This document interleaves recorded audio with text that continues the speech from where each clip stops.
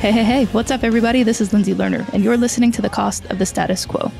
More people than ever are questioning why they do what they do and forging their own path. And on this show, I sit down with these entrepreneurs, trailblazers, creatives, and overall awesome beings to discuss the ideas, the opportunities, and the overall tips and tricks they're using so that the rest of us can do the same. This is The Cost of the Status Quo.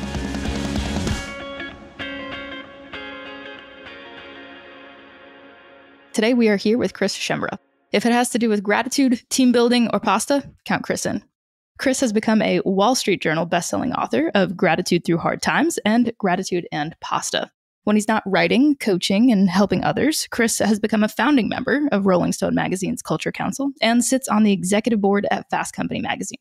Chris's 747 gratitude experience that we'll dive into today has been used to spark over 500,000 relationships through in-person and virtual experiences that serve folks from Fortune 50 CEOs to Olympians, Super Bowl champs, and more. So how do you take your passion and turn it into something viral? Chris is here to tell us his process and share some tips and tricks that you could incorporate into your world. Listeners, thank you so much for listening. It would mean the world to me if you subscribed, rated, and reviewed this. It really does help. Welcome, Chris. Thank you so much for making the time to be here. Oh, Lindsey, I'm just so excited to spend this time with you. You know, there's not many people in this world that can say that they've truly followed the path of their heart, the path of curiosity, and the path of really smashing the status quo as much as you have. So I'm excited to learn from you as well as meet some of your listeners today. Heck yeah, man. So give us some context. Where did you grow up, and how do you think that's shaped your perspective? I grew up on Hilton Head Island, South Carolina, which is an 11-mile by 5-mile mosquito-infested plot of land on the South Carolina coast. I think it attracted a very interesting group of people on a seasonal basis. It was a tourist resort, permanent resident population of 45, 50,000 locals, tens of thousands of amazing visitors every summer to our island. I had a great childhood friend group, but I developed an amazing ability to meet new people and show them our island and ask them questions about where they were from and be curious about their stories.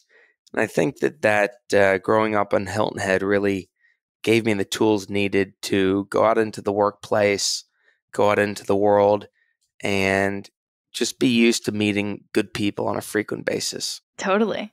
And were there any expectations of what you thought you wanted to do or what others maybe wanted you to do? From a young age, I think the expectations were that I would act the way my parents acted. I would show up in the community the way my parents showed up in the community. And eventually I would probably, go off to college just long enough to then come back home to Hilton Head and take over the family company. And so I think that was always instilled at a very young age, that I would go into the business of real estate, or I would get involved in community philanthropic activities on a daily basis and just follow in the Schembra family footsteps. And yeah, that was kind of the plan. Well, until I got kicked out of college, sent off to rehab, jail, engaged in multiple episodes of non-suicidal self-injury, and people kind of said, yeah, I don't know if the plan we had for him is actually going to work out the way we thought.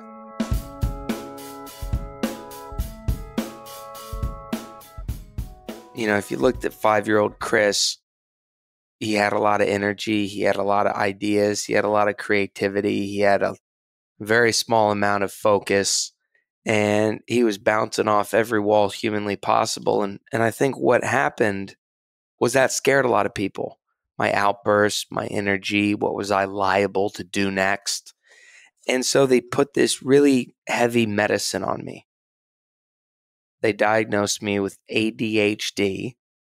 I was given these medicines that were supposed to curb that ADHD. What it did instead was robbed me of my childhood memories, suppressed all creative output, and made me want to do everything other than what people wanted for me. And I think that's the monster that was created in a little pressure chamber of medicine. And that's where the suicide, depression, jail, rehab came from. And so I think the medicine did it. Totally. And so going through obviously some of those pretty traumatic, tumultuous times, are those experiences part of what's really been able to inform your current work that you're doing? The brain works in a very simple way. It either works against us or for us. If our brain is working against us, it tends to sabotage us. It tends to make us operate through the lens of anxiety or fear or anger or shame or regret or guilt or embarrassment.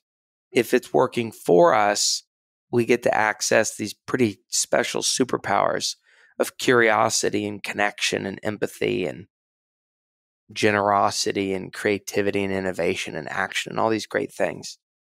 The choice of which brain shows up on a daily basis is our choice, is our sole 100% control of saying, are we looking at the world through the lens of the good or the bad?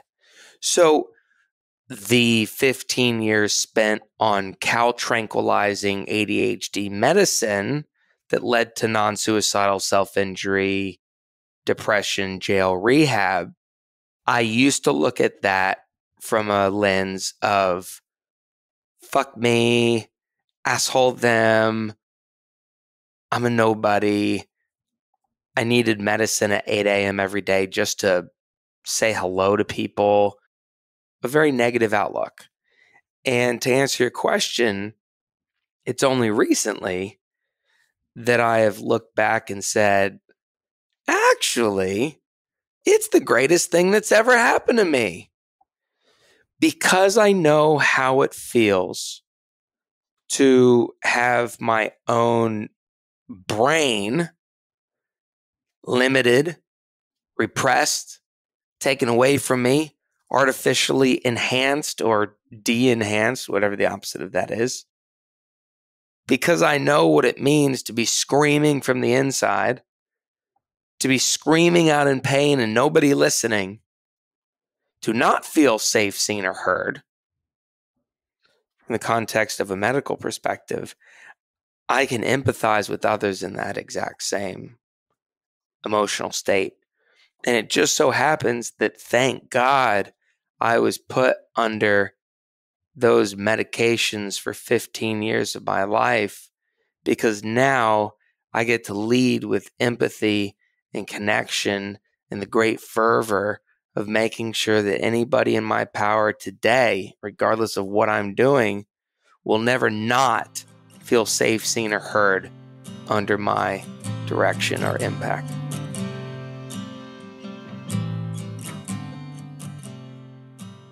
Since you were so young when being put on those medications, is that something that you've been able to talk with friends, family about? I'm presumably your folks about that and kind of dissect that and the impact that it's had. I know you're close with your family.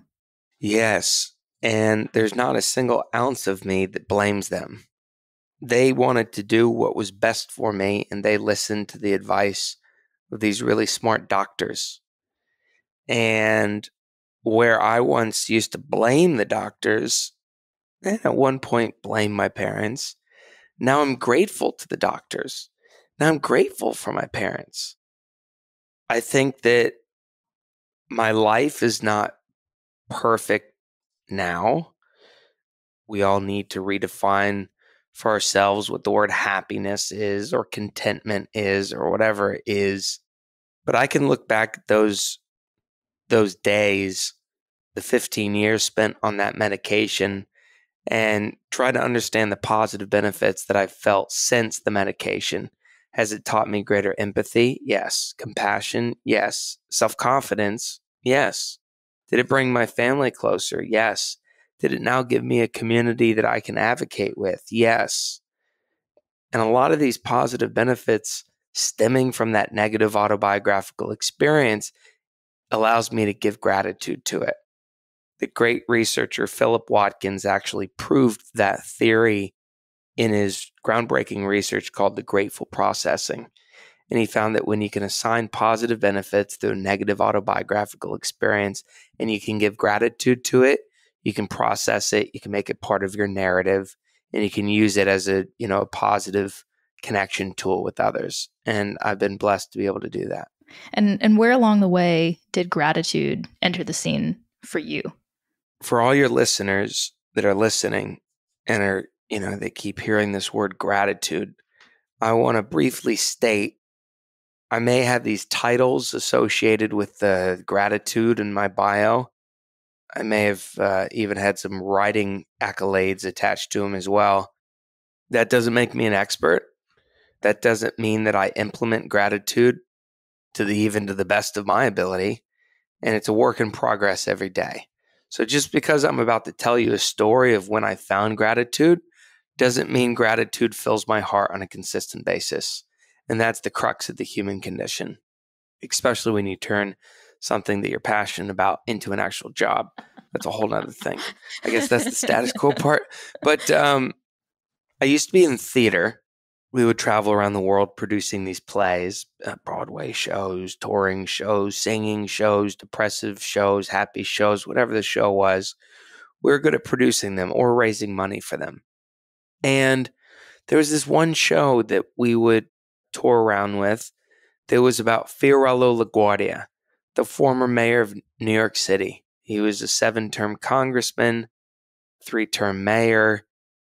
His first job was in the consulate in Fiume, Italy, which was under Hungarian rule during World War I. He was a motherfucker. He was great. He was this little 5'2" fat dude who ran New York City for decades.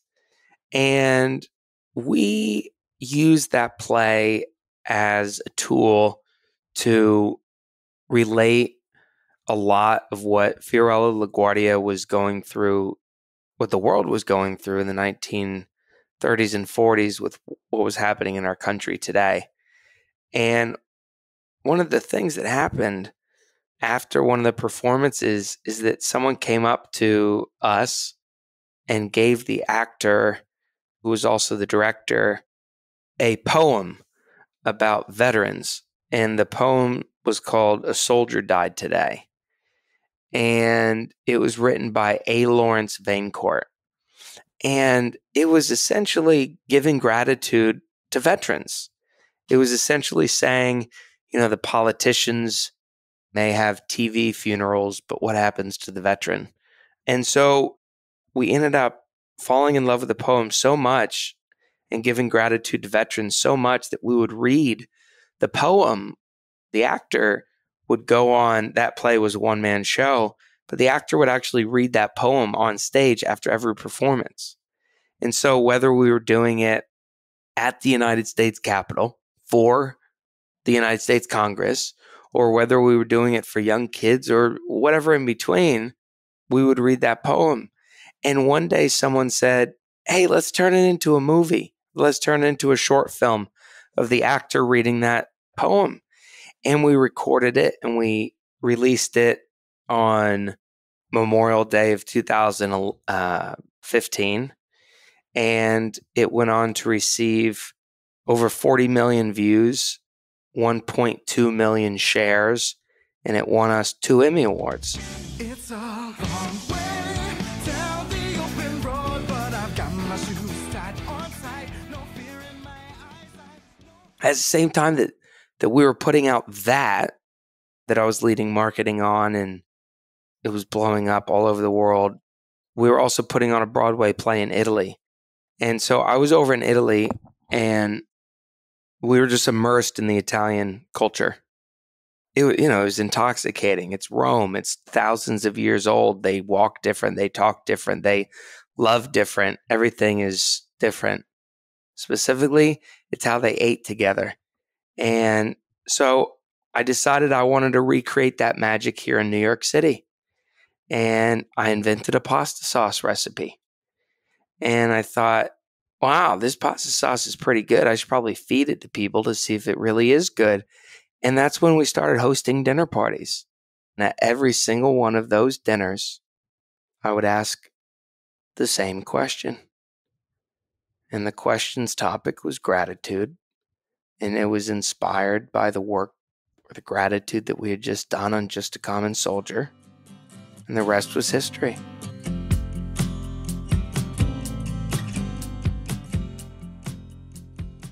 And during those dinners, is there something that you can name specifically that really was feeding you and motivating you to continue hosting and being a part of that? When I was in college, sophomore year in college, I was a big old drunk. And what I mean by that is I hated myself so much that all I wanted to do all day was drink and do much of nothing and mix in a bunch of drugs and other malevolent behaviors. And at one point, my parents came to me and said, "We're going to send you off to rehab. This has gone a little too far." I was crashing cars. I was getting kicked out of things. I was doing things that I wasn't born to do. And so I went off to rehab, and like the minute that I checked into rehab, the people at my first rehab said that I had to identify myself as an alcoholic. I had to stand up in front of my peers and say, "Hi, my name's Chris. I'm an alcoholic." And blah, blah, blah, right? That's what rehab's for. And so they kept doing that. I kept getting kicked out of rehabs. They kept doing that. I kept getting kicked out of rehabs. And when I was 11 and a half months sober, started drinking again and just kept drinking. Ended up becoming a boat captain and doing some things in the great outdoors. And so I wouldn't drink as much because I was in love with the great outdoors, et cetera, et cetera. Anyways, when I was at those dinners, I realized a very important thing that someone, Johann Hari, had once said in his TED Talk, which is that the opposite of addiction is not sobriety, it's human connection. So for so many years, they tried to get me to be sober to take care of these isms within me, when really the main thing that was happening that I wasn't addressing at all was just I was lonely as shit. And I was genuinely not feeling seen or heard. And I didn't have a sense of belonging or a clear purpose to have an impact. And that was wreaking havoc on my soul. And so these dinners proved to me that I didn't have to get drunk to fit in. I didn't have to get drunk to cure my isms. I just had to create the safe spaces for people to gather and have them show up and reveal their souls through stories. That was intoxicating. It was amazing.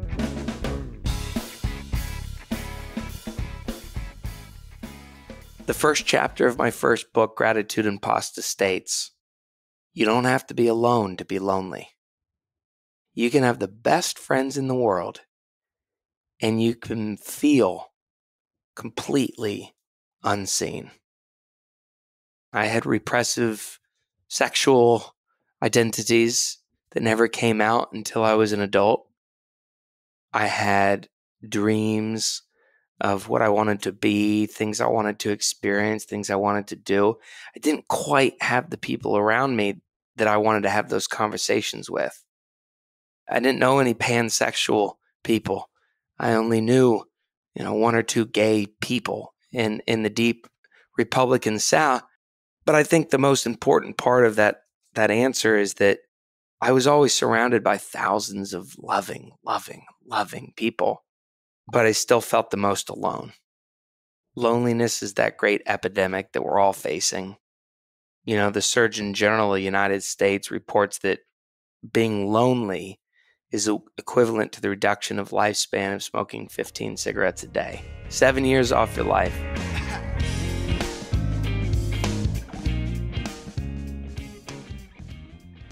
And where are you hosting these dinners in the beginning? In the beginning, starting July 15th, 2015, we would host them in our 350 square foot studio apartment on the Upper West Side of Manhattan. Yes. Arrivals were at 6:30 p.m. sharp. Dinner was served at 8. But at 7:47 p.m., we put the pasta in the pot and delegated 11 specific tasks, empowering the attendees to work together to create the meal. By about 8:20, 8:22, we'd open up for a big group discussion where we'd go around answering a very specific question on gratitude. And then we'd end between 9:28 and 9:32.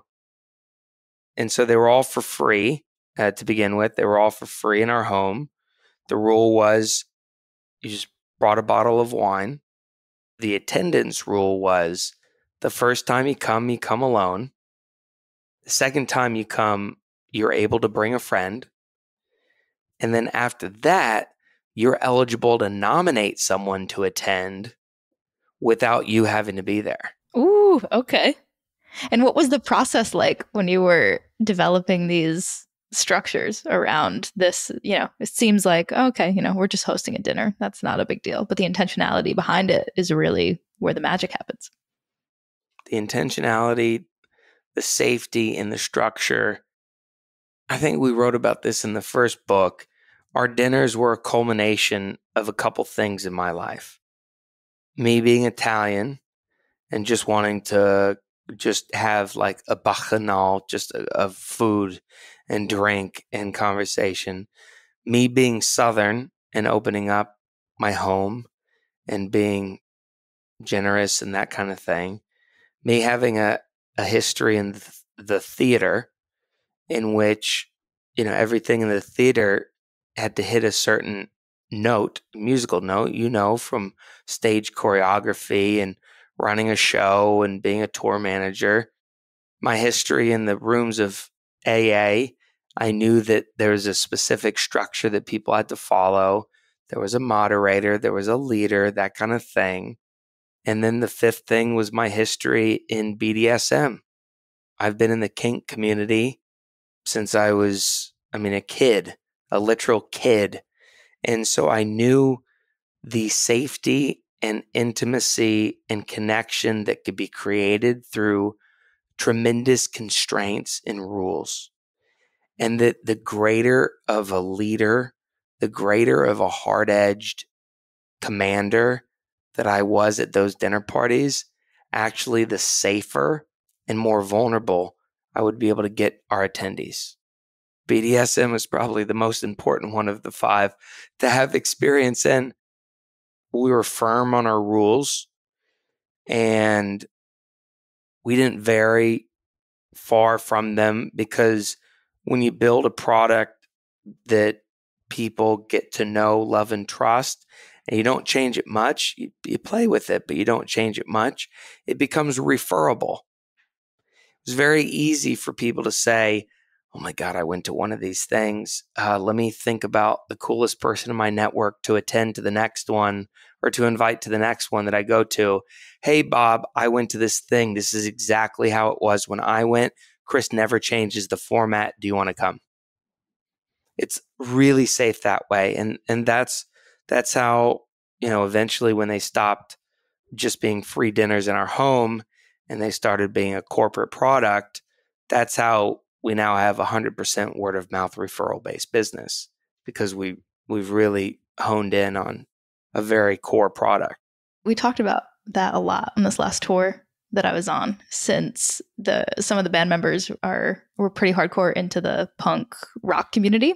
And obviously from the outside, a lot of the stereotypes of punk rock it's sex and drugs and rock and roll, and it's tattoos and piercings and it's hardcore and all of these quote unquote negative stereotypes. And the reality is there are so many systems and procedures and structures in place that make a punk rock show or a hardcore show what it is. And it is safe, and it's a space for people to express themselves in that same way that you're talking about, and those unspoken rules that people don't know about.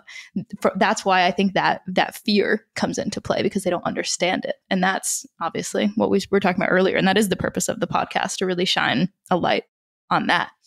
And so you're hosting these dinners, like you said. in your 350 square foot apartment. And then Again, eventually one room, folks. It was one room. It was a 2-burner stove. Oh yeah. We had a Murphy bed. The toilet, if you took a poop, the bathroom was attached to the Right living there. room, dining room, kitchen. It was all just one room. Right. And so, people would have to like go down to the restaurant downstairs to take a poop during dinner.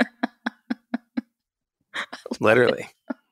And so you are eventually expanding. And what is that transition like? How do you go from this fun, friendly dinner to now you're doing this on a corporate scale? And not only are you doing it on a corporate scale, you're paying bills. It didn't happen overnight. This is really like over the course of 18 months. They started off for free in our home. And for everybody who's listening, I'm just going to break it to you. I wasn't feeding them like I'm not some trust fund kid that was feeding them like, I don't know, a Michelin starred thing. The whole dinner was costing us $40 total. Yeah. One guy, his name was Rob. He came to me and he said, dude, you're so good at hosting these dinner parties. Look, everybody cries. I'm trying to bring together 15 of my investors of my new social club. Could I hire you to do this for me and my investors? I was like, sure. And so he brought 15 random folks over to my home and he slipped me $200 and I made them all cry. And, he got more investment and blah, blah, blah. So that was our first client, literally. From there, I started just talking about it. And I started thinking about it through the lens of selling this product, this experience to companies. And what was pretty awesome is that on accident, without us architecting it literally at all, as you mentioned in the bio, we had been serving Fortune 50 CEOs, Academy Award winners, Super Bowl champion founders of billion-dollar companies. They were the ones who were begging to come to our dinner parties. A year into our dinner parties, if you looked around the dinner table, they were super successful people. When someone who would attend our dinners would have a life-changing experience, and I'd say to them, hey, Lindsey, you're welcome to come back a second time if you'd like. Oh, and by the way, if you'd like to bring someone as your guest, be my guest.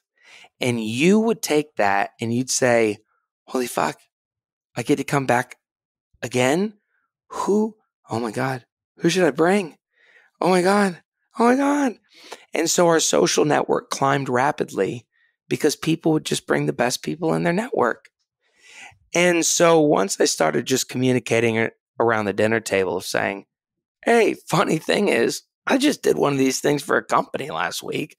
If any of you want to do this for your company, let's chat about it.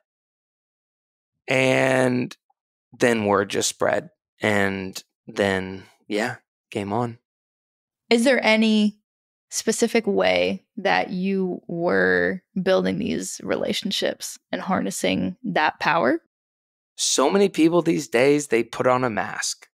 So many people these days feel the pressure of needing to fit inside a box, to operate inside the status quo.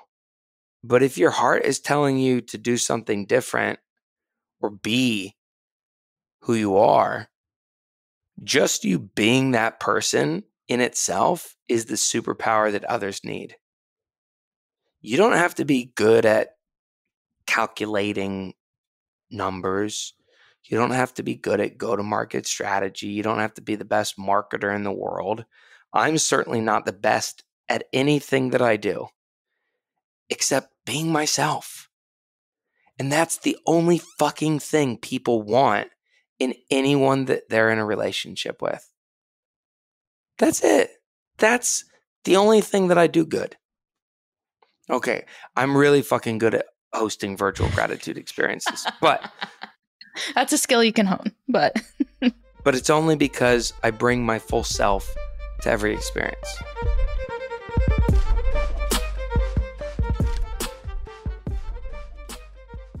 what are the things that you do daily, weekly, monthly basis, whether they're habits, rituals, experiences, ways of thinking, anything like that, that allows you to continue to cultivate who you are versus what you quote unquote should be?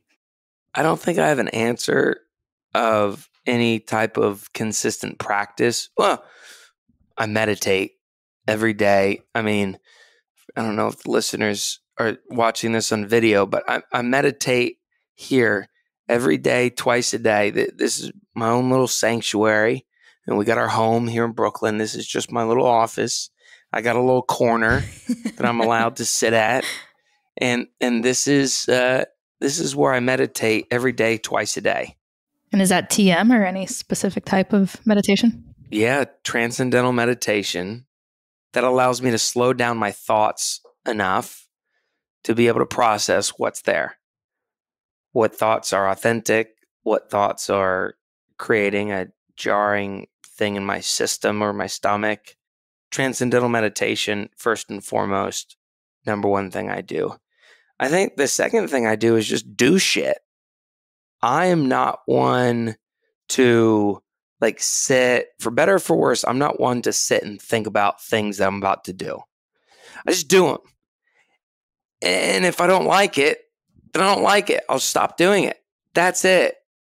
I'm talking about the full spectrum of things, whether it's sexuality, travel, business, strategy, whatever it is, I'll do it. I'll spend money hiring someone to do something for my business, and it will feel inauthentic. And so I'll say, all right, I just spent money learning that I don't like that being part of my business. Don't do it again. An example of that would be my book. Our last book, Gratitude Through Hard Times, hit number 1 on the Wall Street Journal bestseller list. And yeah, that's great and everything. But that was me spending $120,000 for a vanity metric. That's all that was. That's all that fucking was.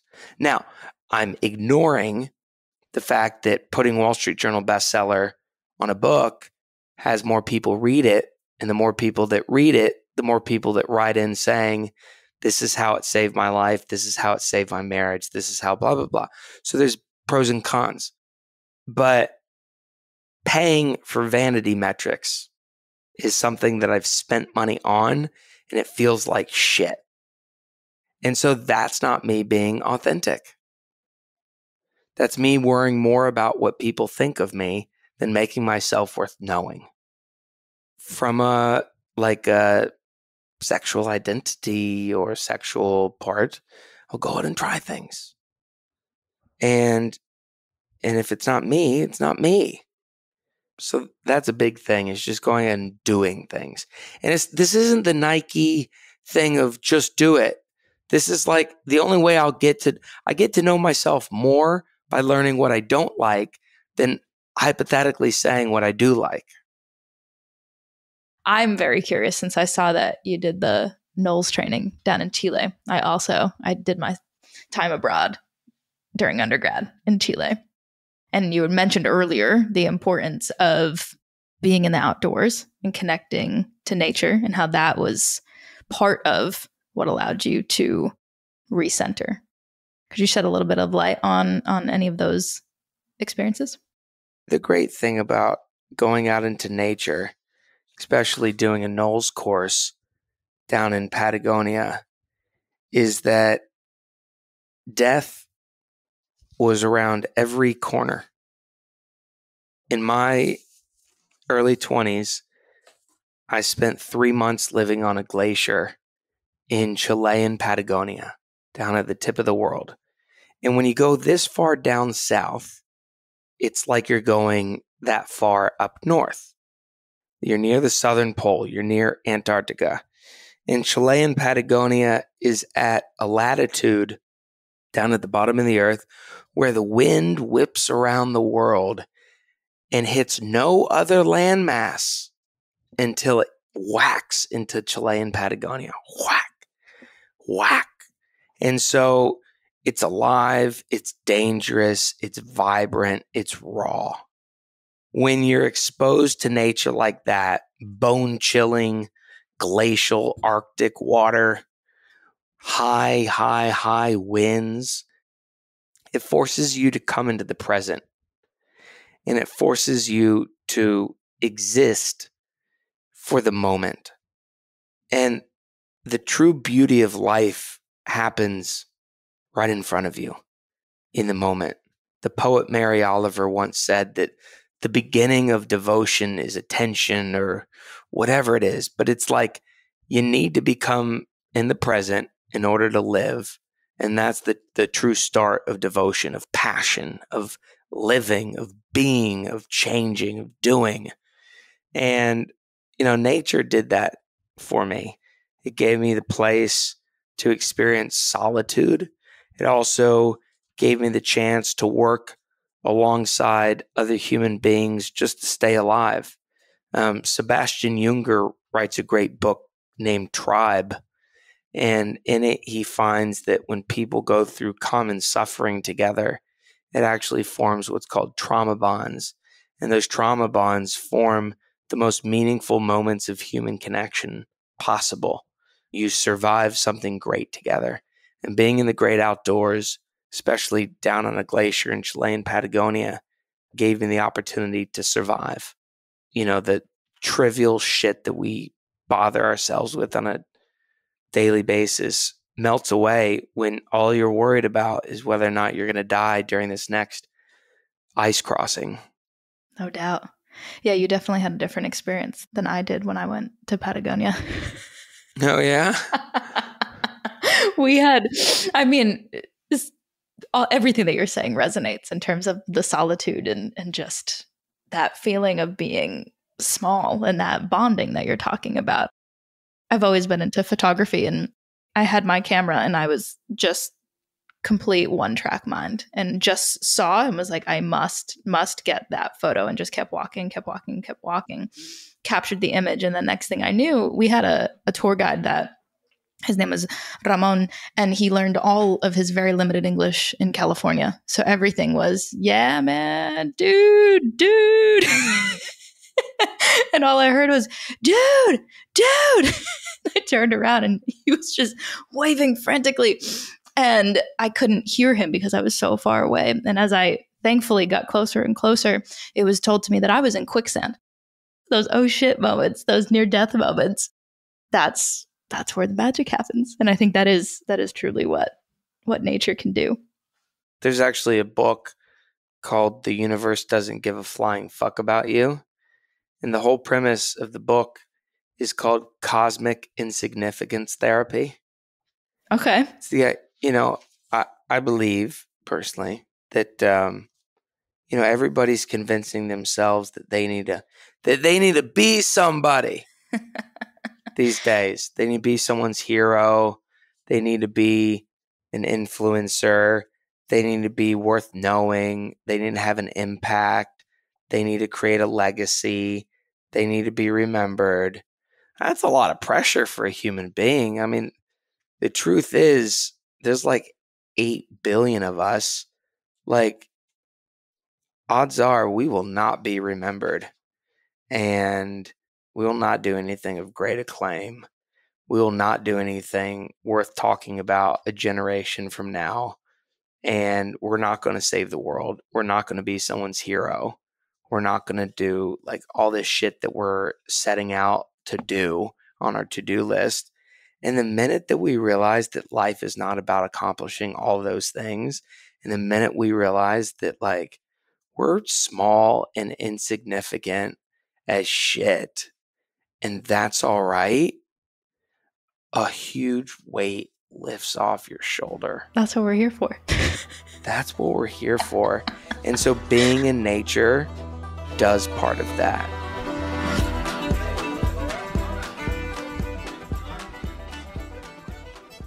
So I'll read a quick passage. Time management for mortals. It's just after 7:30 on a rainy morning in midsummer when I park my car beside the road, zip up my waterproof jacket, and set off by foot into the high moors of the northern Yorkshire Dales. There's a splendor to this terrain that's most powerful when you're alone, and in no danger of being distracted from the barren drama of it all by pleasant conversation. Think about that fucking sentence, huh? You get to use nature to escape from the barren drama of pleasant conversation. Because that's what the world's become. Meaningless, barren conversation filled with nothingness. And nature gives you an escape from that. And furthermore, when you take a walk in nature, Kiran Satya calls taking a walk in nature an atelic activity, meaning that its value isn't derived from a telos or an ultimate aim, like a telescope, right? Telescope, telos. You shouldn't be aiming to get a walk done, nor are you likely to reach a point in life when you've accomplished all the walking you were aiming to do. You can stop doing these things, and eventually you will, but you cannot complete them. They have no outcome whose achievement exhausts them and therefore brings them to an end. And so the only reason to do them is for themselves alone. There's no more to going for a walk than what you are doing right now. And I think that's the beauty of nature, is that you can just go and be in nature. You don't need anything in nature. You don't need to accomplish anything in nature except stay alive. Before we wrap up, we do ask every guest 2 questions. What is the worst piece of advice that you've ever gotten? And to end it on a presumably good note, what is the best piece of advice that you've ever received? Worst piece of advice: take off the fanny pack. I was wearing the fanny pack before the fanny pack became cool again. And there's like newspapers that used to write articles about me wearing my fanny pack before the fanny pack was a fanny pack. I was the first person in history to give a TED Talk wearing a fanny pack. I've done a lot with this fanny pack. Even in my paper-filled achievement shit, people to this day, and I won't name names, still come to me and say, imagine how successful you'd be if you just took the fanny pack off. What? You want to make a man non-suicidal self-injure himself? Tell him to take his fucking fanny pack off when he was at the top of his career. What are you talking about? Best piece of advice: I went snow sledding in Central Park with my buddy Dave. And if you looked at my life then, I had just left theater. I just removed myself from my theater company. I was only about 25 dinners deep inside my own home. They were all free inside my home. I'd won awards in this thing and done stuff in that thing and done thing. I had a bunch of different things that were on my plate. After snow sledding, we were drinking a Heineken, and Dave said, so what are you going to do next? What are you going to do with your life? I said, maybe I'll start a video production company, or maybe I'll start another theater company, or maybe I'll start a marketing company, or maybe I'll do these dinner parties, or maybe. And he said, what would be the one that would be the hardest to do right now? I said, the dinner parties. He said, what would require the most strategic thinking? The dinner parties. What would fulfill your heart the most? The dinner parties. He said, good, do the dinner parties. I said, what? He said, man, you got a lot of great ideas, but I'll reference the old Russian proverb: you can't chase 2 rabbits at the same time. They'll both get away. Focus equals growth. And I picked the dinners. I haven't looked back ever since. And it's the best piece of advice I've ever gotten. Focus equals growth. I know all the people that are listening out there, you're thinking to yourself, how am I going to go make my mark and challenge the status quo? How am I going to tell all those people who didn't believe in me when I was a kid that they were wrong and that I can do anything I want to do? I know you. I am you. I get it. But let me give one sage piece of advice. Just try one fucking thing. You got to give it a couple of years. You're going to bang your head up against the wall. You might not be able to quit your job to pursue a life of passion. It might not make sense all at once, but you got to pick that one thing and exhaust yourself on that thing. Exhaust yourself so much that it makes people wonder, what the heck is he up to over there? And only then can you break through and break free of the status quo in an efficient and sustainable manner.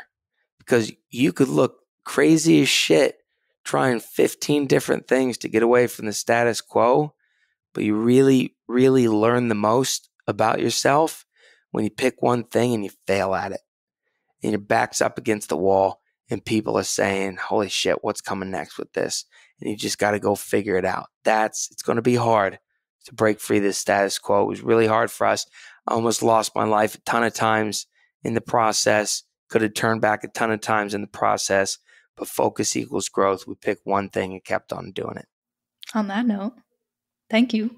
I do not envy you as a listener of this podcast. You must be in a very confused period of your life right now, but I can tell you with Lindsey, you've come to the right source. She's there with empathy. She's been through the exact same shit that you're going through right now, and keep on keeping on. Hit that subscribe button and keep on listening to these amazing things. Reach out to Lindsey. She's an empathetic listener. She's a great question asker, as she's proven in this podcast today. I don't know if I'm doing your closing statement or not for you, but you did, and I'll take it. Thanks for having me. Thank you for being here. Appreciate it all. Thank you for listening to The Cost of the Status Quo and learning the wisdom, stories, and ideas that will have you feeling inspired and ready to take on the world. If you've enjoyed this, please remember to share, rate, and review. It means the world to me and the team putting it all together.